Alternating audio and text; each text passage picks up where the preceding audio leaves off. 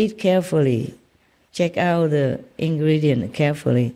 Because nowadays sometimes they hide the ingredients and you eat some wrong things and you could still be sick.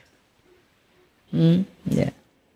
Always pray, give thanks before you eat. Huh? Thank God Almighty. Thank all the saints and sages and the goddesses who protect us. And thank all involved, visible and invisible beings who help to produce the food that you eat, the clothes you wear, the car you drive, the shoes to protect your feet. Okay, everything we use, we thank them all of those involved, okay, visibly and invisibly. Because it's not only humans who make your food, it's the bees, the worms, even the ants. Yes, they work very diligently for what we enjoy, okay? We have to give thanks to them and bless them.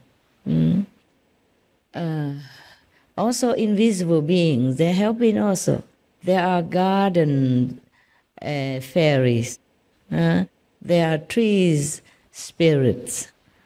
There are Mother Earth's essence, the sun's warmth and blessing. Every time if I happen to see out of the window, really, nowadays really I don't see the sun that much. Especially they make me a new mobile home, I don't see sun, not much. So whenever I open a window, I see the sun covered with trees and far, but I always give thanks. And I see the moon, I give thanks. However, rarely. Before I live in Spain, I see them more often because I live more in the open space and the sun's always visible, and the moon also. Now I don't have, but I still can see them sometimes. And when I remember, I thank them all the time. All the stars, yeah, the wind gods, the rain gods, the water gods, the plants gods, the tree gods.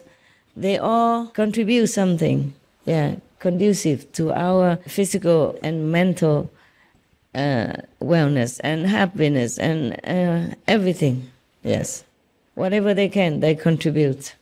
So if we do some work for the world or to help others, don't feel like it's an obligation. Feel like a token of gratitude. We do own each other. If not in this lifetime, many other lifetimes. Okay?